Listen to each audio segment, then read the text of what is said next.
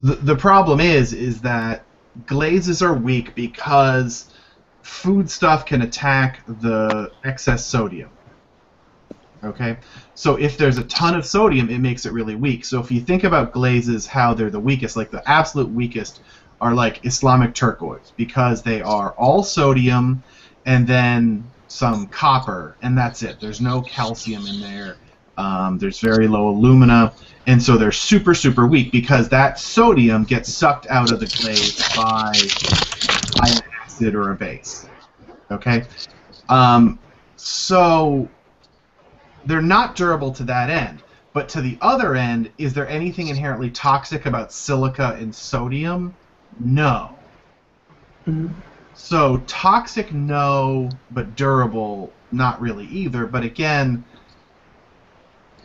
can you keep using it? Sure. Would I make an entire body of work and start selling it for the rest of your career? I probably wouldn't.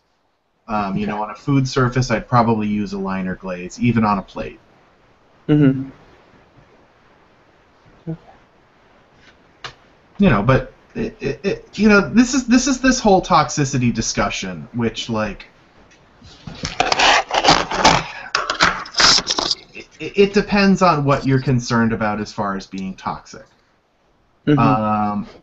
As will come up in this week's lecture, one of the more toxic things, quote unquote, that we deal with is copper, but almost no one is concerned about copper. I mean, you'll see people freak out about it online, but copper is fairly toxic. Chrome is also very toxic, but chrome is even trickier because the version of chrome that we use is not toxic. There is another chemical variation, a different valence of chrome that is exceptionally toxic, and the test can't tell the difference between the two. So it just comes up as chrome in the toxicity test, which looks bad, but the version we use, chrome oxide, is not toxic at all, versus hexavalent chrome, which is what they use for chrome plating car parts, is very toxic. Mhm. We can discuss barium. That the toxicity of that is much more about the toxicity of the raw material versus the fired material. But we could talk about leachability in the fired material. Again, that's a big discussion. And then, lead. People get paranoid about lead. Yes, lead is toxic if not composed and fired properly, but there is so much leaded china out there that people use every day that they just don't know because it's got good chemistry behind it. Mhm. To this day, most industrial china is still leaded because it works great. And as long as the chemistry is good, it's fine. Cadmium. Actually, Steve Edwards, who is one of the former glass professors, just posted something on Facebook this morning that was saying that there's a glass company that's going to start producing cadmium colors again because they've got their safety standards down. We use cadmium stains all the time with encapsulated stains, which will come up in this week's lecture again. So, is silica toxic? Not in a fired glaze. Alumina? No. Lithium, not particularly. Sodium, not really.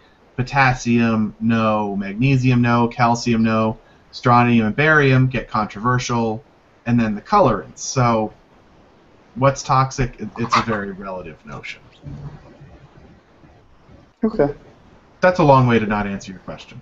Yeah. I wouldn't worry about it too much. Okay. Hi, Beth. Hi. You made it. I did. Okay, good. Jess, how are you doing? Good. I got some of those field mouse revisions out. Mm-hmm. That gray glaze. I don't know if you can see them. I uploaded them too, but they don't look as good. Nice. Check Blackboard before class. I just did it too. Oh, okay, So. hold on. Let me pull them up.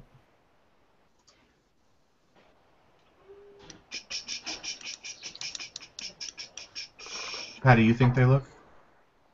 I think they. I really like the one, but it's cooling at the bottom, so I don't know if it's gonna run. Let's see. What section did you upload them in?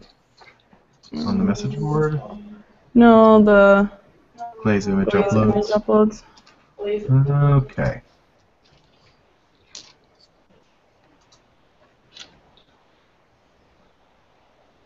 Let me screen share this. Okay, so talk us through it. Okay, so the top left corner and bottom are the original recipe. I just altered the colorants in it. That's more for my practice. But the other two are the two revised recipes you gave me that are supposed to be better recipes. And I have them on here somewhere. I think you added more boron in for me for the second one, so I don't know if it would run. It looks like it's going to start to run. Right.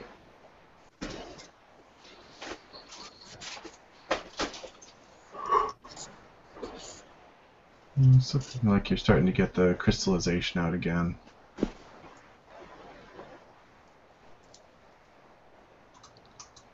Oops.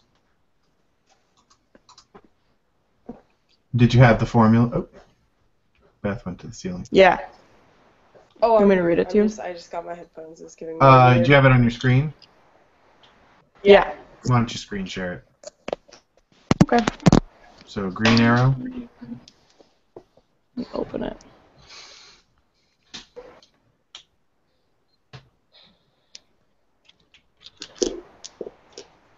Green arrow.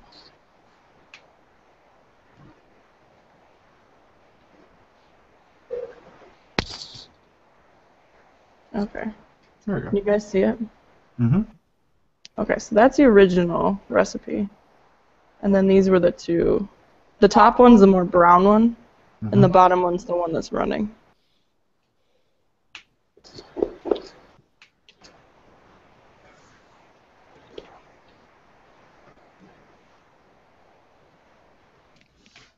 One second, let me plug these in.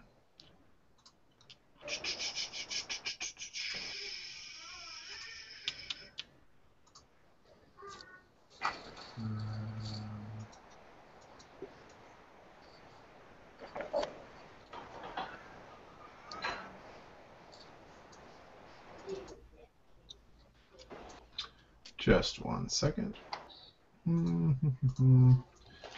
17, 23, 30, 60. 17, 23, 30, 60. This is whiting.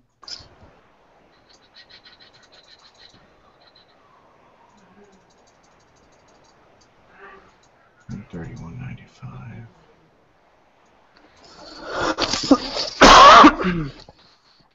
Okay, so I'm gonna, I'm going to screen share the analysis of the bottom one. Here we go. Except, let's see. There's that. Okay. So this is the one that's running. So fairly low silicon alumina levels.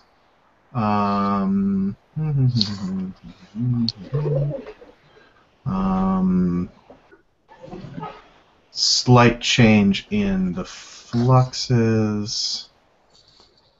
Right. So okay. So we're at a 4.37 to 1, 0.2 to 0.8, whereas your original was. Oops. Stop.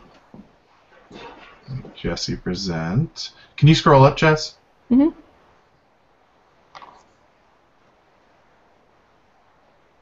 on, computer. There we go.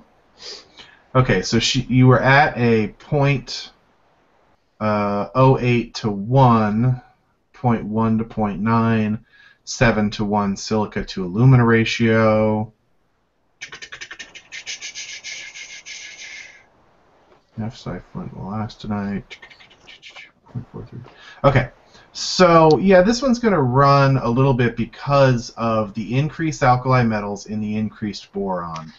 So the other thing that we can do is, if you want to bring it back into a gloss. Oops, I got to screen share mine.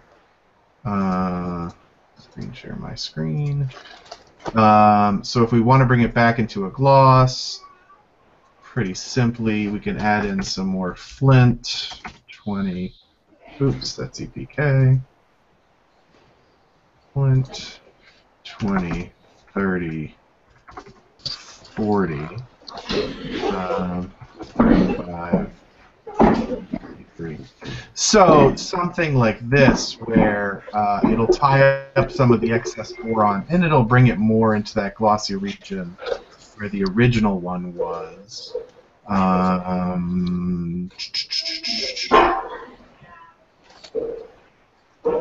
Yeah, I mean, if the color response is really still so off, we can bring back this we can bring the flux ratio back down. So here's, oops, sorry, I wasn't sharing that. Here's one variation, which is this one. So bringing it to 7:1, which should tie up the silica to alumina a little bit. If we want to bring back down the flux ratio, if it's too out of whack for the color response you're getting, we can try this at 10, try this at 15,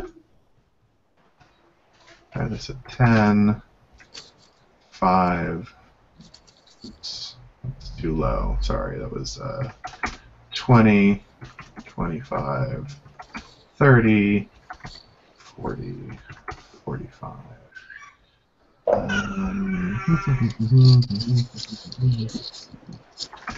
50, 51. So then bring up the EPK, because now our alumina level has now dropped. So now bringing the flux ratio back in line. Actually, I wanted to make that 0.85, 40, 35, 34. Okay, 0.85, 0.15. We need to bring our alumina level back up to 0.42 where it was, so the EPK is now a little low. So it's at 30. We're going to try 40, 45, close enough. And then the silica level we'll bring up back to 7:1, 0.33. Bring that to 40, 45, 47. Close enough. So now we've got this variation, which is slightly tighter and shouldn't run as much, should get you back towards a similar color response. Okay. Oh wow, it just made that into one big formula. Let's just make a space and then paste it again. There we go.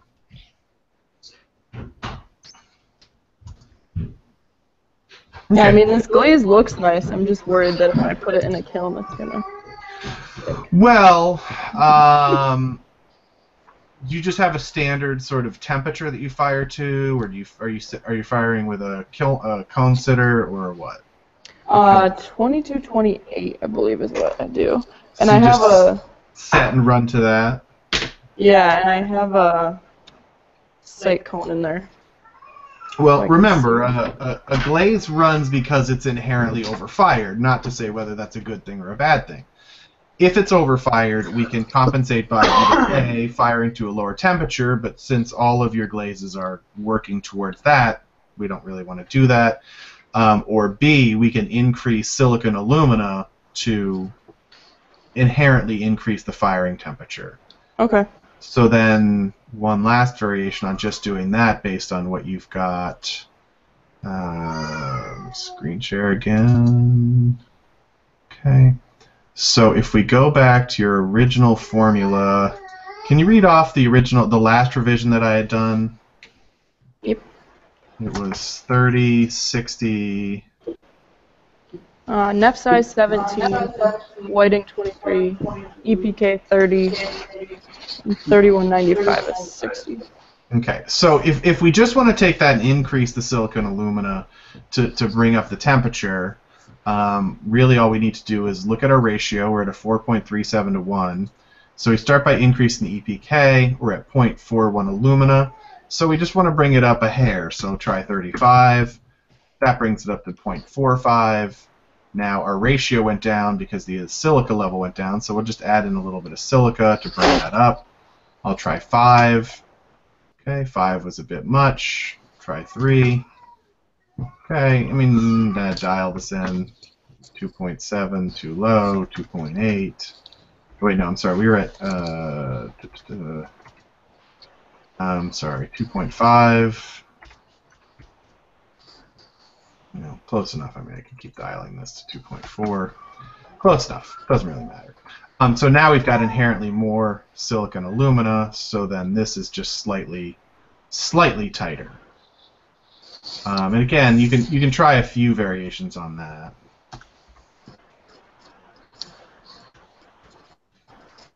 You know, so now, although it looks like a radically different formula, it's really just minor variations into just adding in a little bit more clay and a little bit more flint.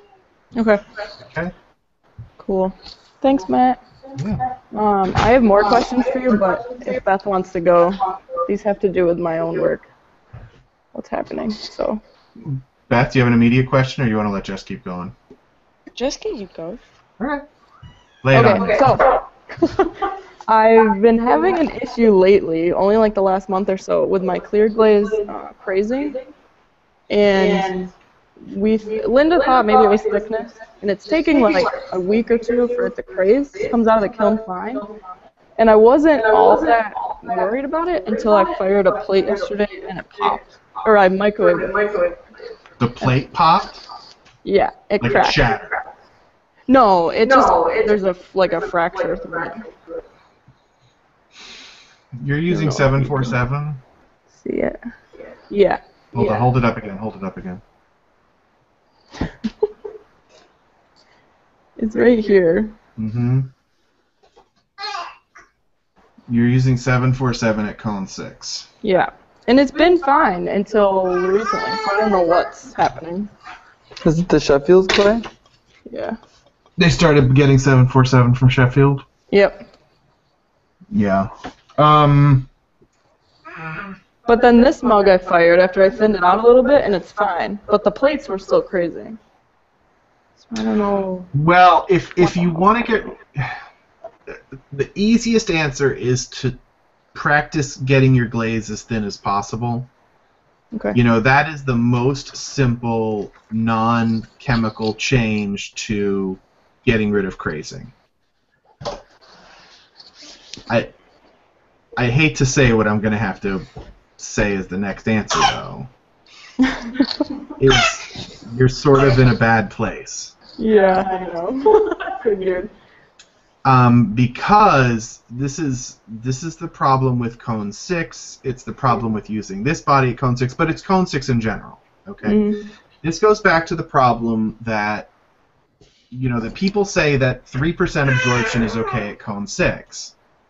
The problem is it's not, because at 3% absorption it means your chemistry in your body is incomplete. So if the kiln's a little hot, if it's a little cold, if you're in the wrong spot in the kiln, if you've got different glaze thickness, if there are all these different variables, okay, that can come into play. And if the body is under fire, you have to remember that part of what goes on in the body as it melts is that you're dissolving quartz in the body. Okay? And the more quartz you dissolve, the thermal expansion goes down, because actually quartz turned into glass has very low thermal expansion. Okay? And that's part of what happens in the body. As you fire it, the quartz that's in the body, whether it's in the form of silica or free quartz or whatever, it melts and reduces thermal expansion. If there is unmelted quartz has very high thermal expansion. Like exceptionally high, like 6 times more thermal expansion than quartz that's dissolved into a glass.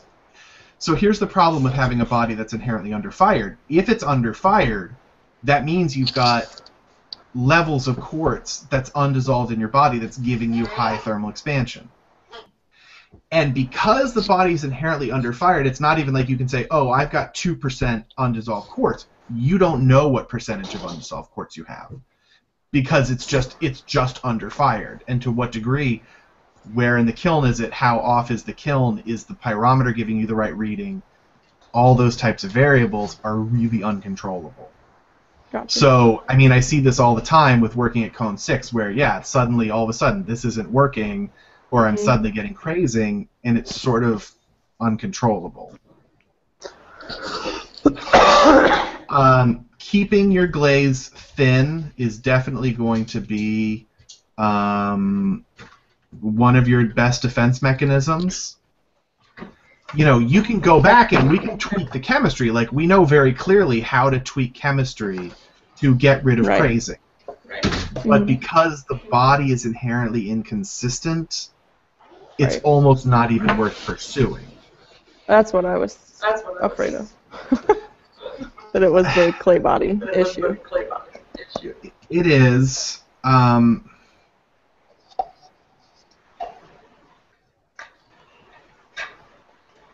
What's yeah? I mean, I wish I had a better answer. I hate having to.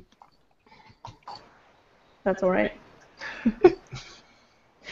It's just weird that it just started happening.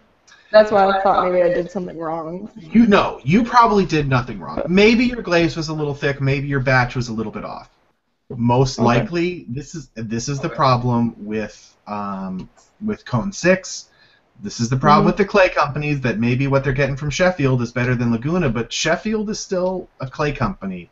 They're still not mixing very well. They're still lazy about how they break up their proportions. You know, I'm just assuming. I don't know, but they, I've seen this in many clay companies that they just, they've got staff that's not as well trained as they could be, mixing up the batches. They're not as careful about getting things exactly right, and that their need is to get clay out of the mixers and into boxes as quickly as possible. So,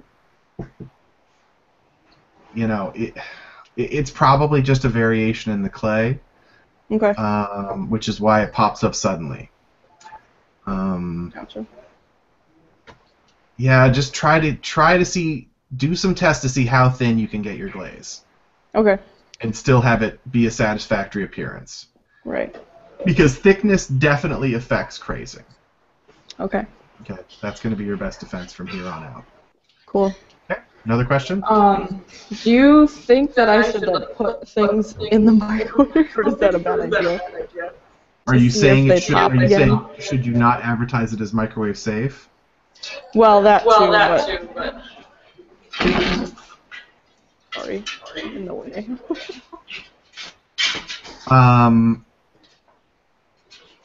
That's a difficult question. Again, it inherently goes to the Cone 6 problem. Right.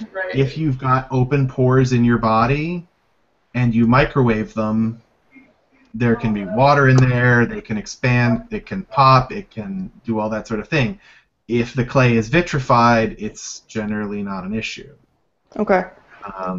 And it's why I get so worked up about Cone 6, because there are all of these things that sort of those that advocate Cone 6 will tell you, oh, that's not a problem, that's not a problem. Yeah, it's a problem. It's just, you choose to ignore it. Right. And I know Cone 10's got plenty of problems too, but try glaze thickness for. I mean, so where are you now? You've got all your final pots made? Are you still throwing? I'm still throwing. A week. Okay. Do a glaze test. Like, do you have some test tiles laying around? Yeah. Okay. Make some tests with just seeing how thin you can get your glaze. Okay. And then figure it out. As to the microwave, hopefully if you get it thin enough, it'll alleviate that sort of craze evolution. But I can't say. Take those test tiles, see how they look. One of the best ways, the best way to force crazing is to actually put your test tiles in an autoclave, which is a high-pressure steam chamber, which would force them to craze. But you can do it by, my sort of home version is get a pot of boiling water and a bucket of ice water, and just take your test tile and move it between the boiling water, let it sit there for a couple minutes, then move it into the ice water for a couple minutes, and then do that 5 times. Okay. And that sort of thermal expansion with water should theoretically help it to force craze, if it's going to. Will it not craze? There are instances where it'll be okay. I mean, are there? Oh yeah, you can make glazes that craze. That don't craze. Of course. And you can still like give them that huge of a temperature Oh change yeah. and Because, yeah, absolutely. Remember, crazing, here's the problem, and again, why it comes back to a clay body problem. Crazing is about a clay and glaze mismatch. yeah. Okay? And that's why I hate, actually, the notion of a lot of people go around and say, oh, well, this glaze is having a problem. It's because the glaze has high thermal expansion. That means absolutely nothing. Because you cannot say a glaze has high thermal expansion unless you know what the thermal expansion of the clay body is. Because it's literally relative of which one has higher thermal expansion. Okay? So, and then on top of it, it's, as we talked about in the lecture on thermal expansion, it's impossible to measure the thermal expansion of a glaze. It literally cannot be done under our conditions. So all you can say is, hey, this glaze and this clay body match well enough. And so, yeah, you can totally, you can make glazes that, sorry, I just pressed the mute button. You can make glazes in clays that match very, very well and will never craze no matter what sort of stress you put on them. That's not that hard to do. In fact, it's sort of easy to do, but you've got to have a high-quality clay, and then you've got to have glazes that match to it. The clay has to be well-fired, and the glaze, again, has to be designed to match to it. It's not difficult, but, when you've got variables like cone 6 and commercially produced clay bodies and stuff like this, it becomes very, very difficult to control. It's not impossible. It's just difficult. Did you have another question? I don't think so. My only saving grace is that if I want to do something all clear, since it's a cone 10 porcelain, I can always use my cone 10 clear. And Yeah. You know what I mean? Yeah, you can fire that body up if you want to. I mean, there's nothing stopping you. You might want to test your underglazes, though. Make sure that they're stable. Okay. I mean, if you're still doing a lot of underglaze work for your final pots, just make sure that that's stable with your cone 10. But again, I don't have a glaze off the top of my head that fits really well with Linda's body. Gotcha. Yeah, because that body, porcelains are tricky. That body is tricky. It tries really hard to get in line, but porcelains have a lot of silica in them, and so that silica can cause thermal expansion issues. Okay. So it's really good to know your clay recipe. Yeah. Well, clays is one of those tricky things because we all sort of treat our clays as like, oh, okay, I just need something that I can build with that builds really well for me, and then as long as it doesn't bloat or crack, like I'm okay. It's not really the way it is. That's just a good enough answer. And so, when it comes down to it, you need to know your clay chemistry because, like I said, crazing, shivering, those types of problems are clay and glaze dependent. A lot of the things that clays get blamed for, like black coring or bloat, those are fairly simple problems. Like bloat really only happens if your body is overfired. Well, you can tell if it's overfired if you know your composition. Black coring is not really an issue the way people make it out to be. I mean, clays are just so filled with even more myth than glazes. It's unbelievable. It's not hard to dial in. It's just most people don't because it's hard to mix your own clay.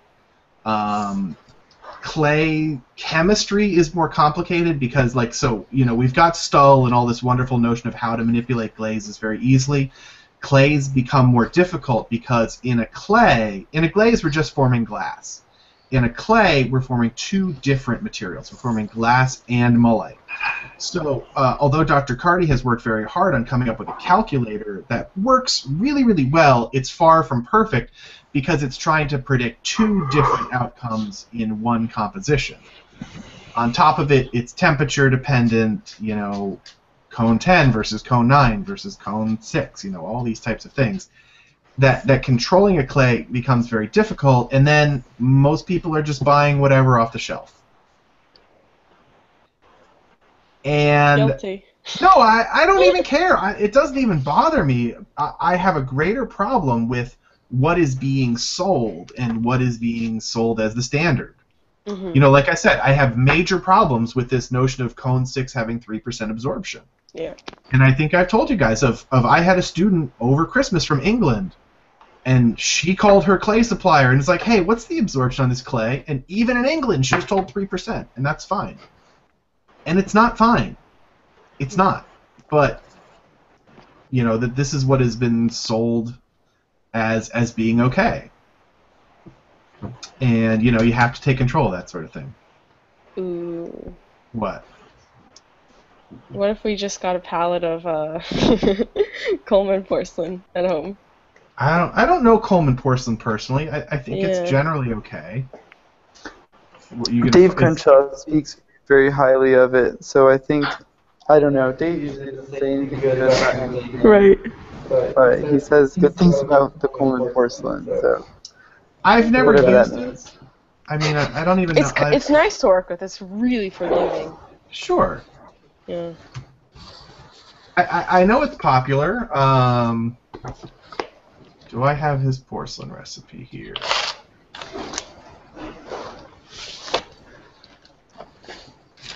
I don't see a copy of. So I don't know if I have his formula. I have his book. Let me look.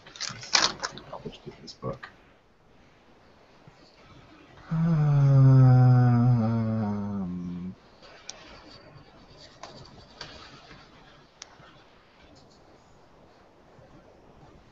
I mean, here I have listed EPK OM4 Custer and Silica.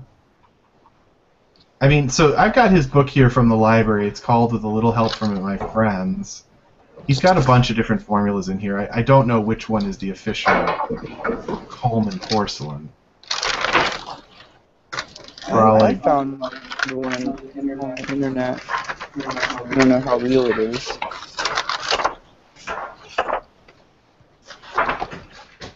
I mean, they're Graulig, Custer, Silica, you know. Graulig, Custer, Nefzi. Hi, little monster. Sounds like somebody's got a dirty diaper. No, it's cold. Oh, he's cold. Cold in the day. Yeah, I mean, they're all Graulig, Custer, and Silica, which actually isn't really that great of a formula because Custer's dirty, and he's even using straight bentonite, not even like V-gum or bentolite or anything like that. But, you know, if it's good to work with, it's fine. I'm gonna mix my own porcelain. Well, at the end of the day, that's what you should be doing. Mm-hmm. But mixing up, you know, like Soltners are crazy expensive, and they're not even the best possible mixers you can have. Like, I think a Soltner's like $5,000 or $6,000. Yeah. Well, I'm not saying that. Let me.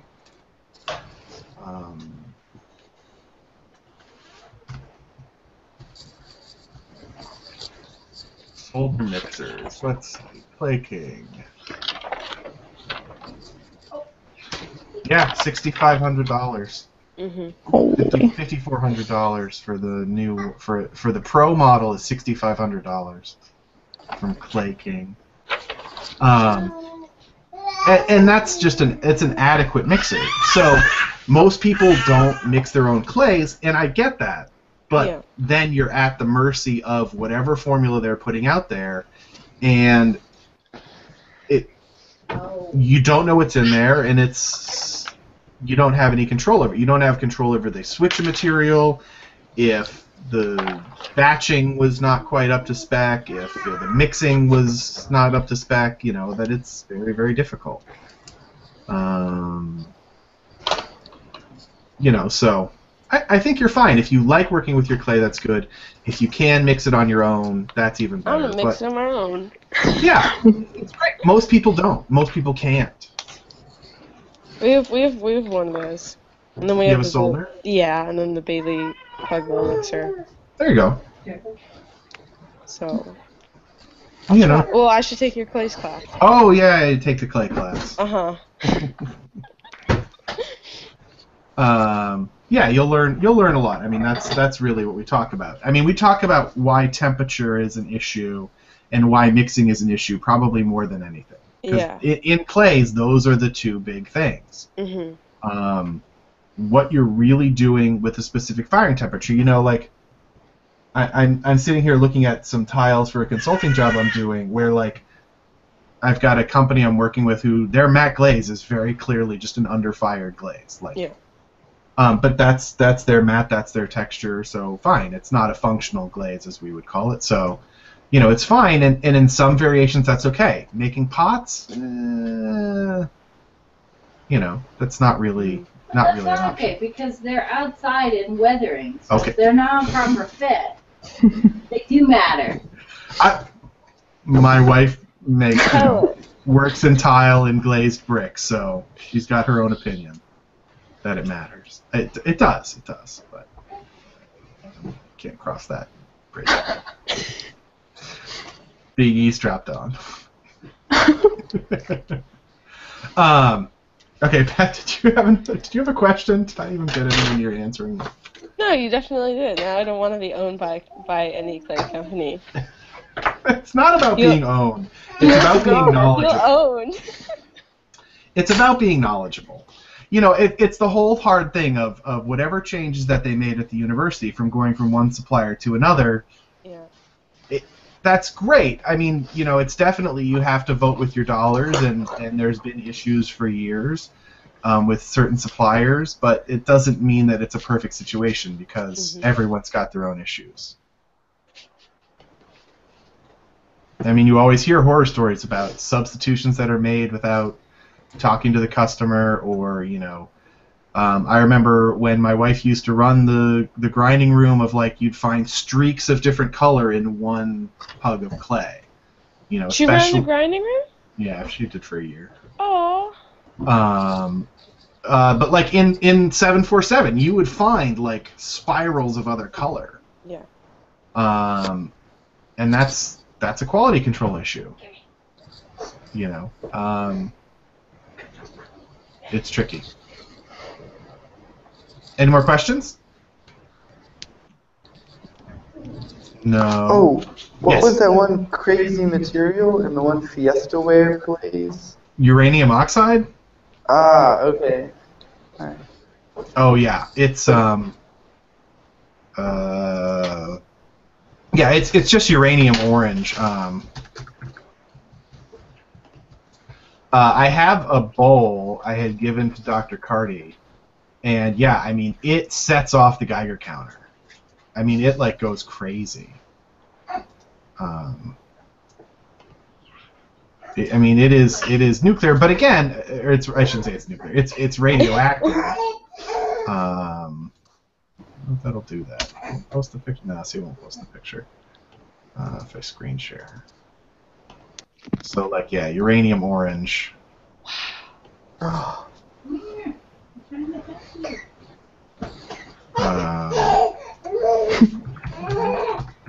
It's a random baby picture. I don't know what's with that picture. Oh yeah, Fiesta Ware uranium orange.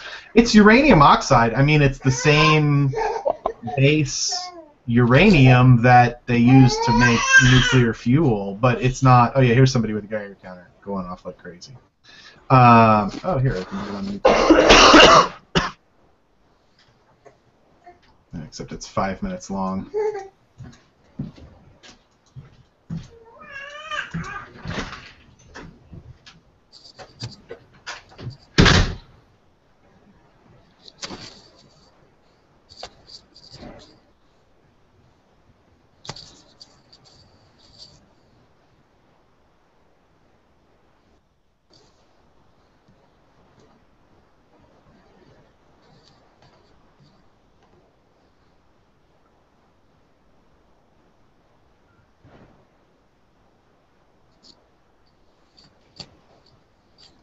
Did he freeze?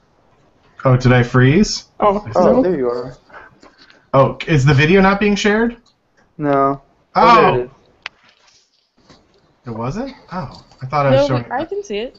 Oh, yeah, I was gonna say I thought I was showing you guys the video. Anyway, so that's a Geiger counter that measures radioactivity.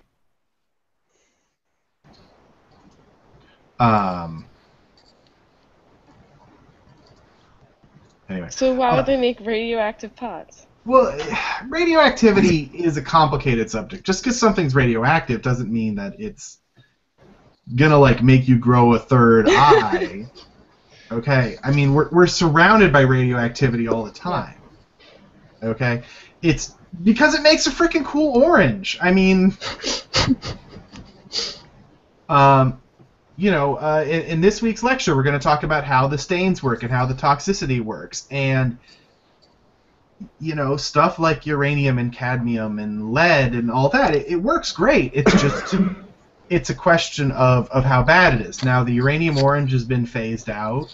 But yeah, it came from a time where toxicity, radioactivity wasn't really known.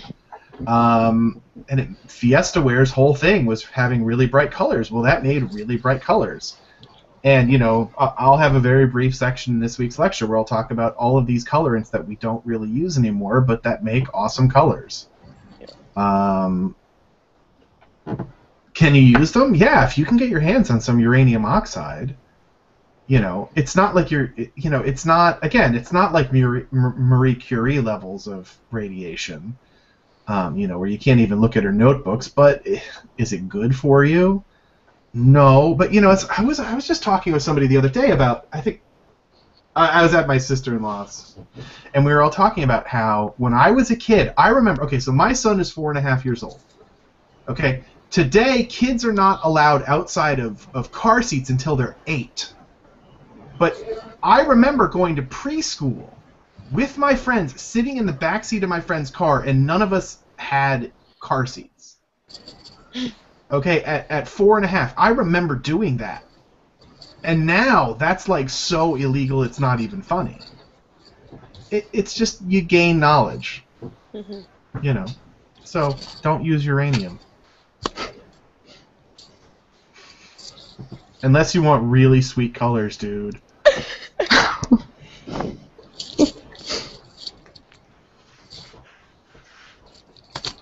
Any other questions?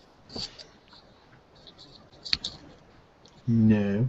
Okay, so I am not up next week, but I'm up the week after. Okay, you guys. So get everything in line. I'm going to stop recording, but don't go away just yet. Okay, 1 second.